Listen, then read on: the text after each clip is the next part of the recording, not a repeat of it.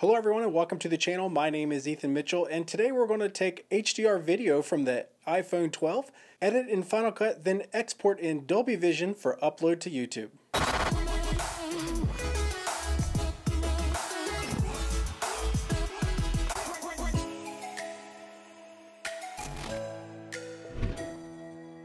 Hey guys, welcome back. If you're new here, I do drone reviews and tutorials, so if that's something you're interested in, consider hitting the subscribe button along with the bell and you'll be notified when I post new content. Today we'll go over how to transfer a Dolby Vision HDR video from your iPhone 12 to your Mac. Then we'll go over how to set up an HDR project in Final Cut. And finally we'll go over how to export in Dolby Vision for upload to YouTube. Now, if you're new to HDR, I recommend checking out this video, and there I go into more detail about what HDR is and why it's important. HDR also comes in a few different formats, and Dolby Vision is considered the best, so it's really nice that Apple and Dolby teamed up to put these features in the new iPhone 12 and in Final Cut. Now, before we get started, you're going to need a few things. You're going to need to update your Mac to iOS Big Sur. You'll also need the latest versions of Final Cut and Apple Compressor. All right, let's get started. First, let's get our Dolby Vision HDR video from our iPhone to our Mac. And for that, we'll be using AirDrop. With the video selected in your gallery, click the Share button, then click Options, turn on All Photo Data, click Done, then pick the device you want to AirDrop to. If you don't do this, the file will be converted to an 8-bit standard definition video, which will not work for HDR. Okay, now let's go in the Final Cut. First, we need to set up an HDR library. Click File, New Library. Now with the library selected, go over to the inspector and click Modify. Now click Wide Gamut.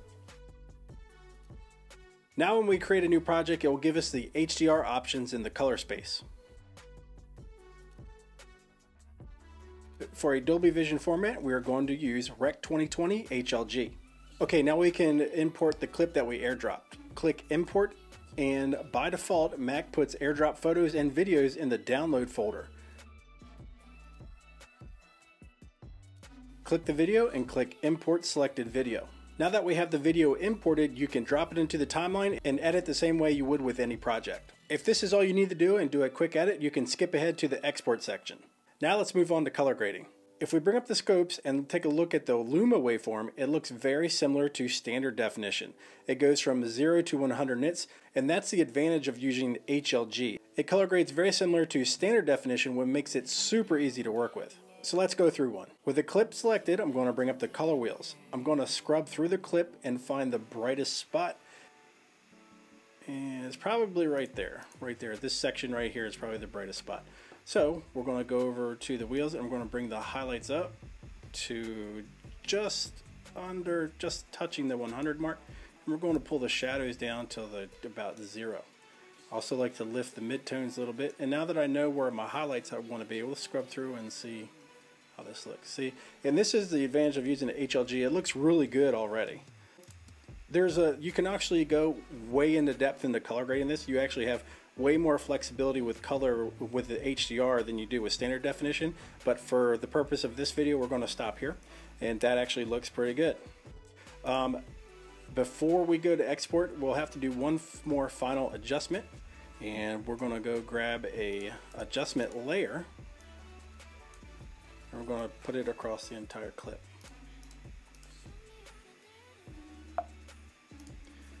Now for this adjustment layer, we're going to highlight that. We're going to go back to our color wheels, and what we're going to do, we're going to add a tint adjustment. For whatever reason, whenever you upload an HDR video to YouTube, it has a slight shift to green. So to compensate for that, we're going to shift things to the red, and so when they upload to YouTube, they'll be displayed correctly.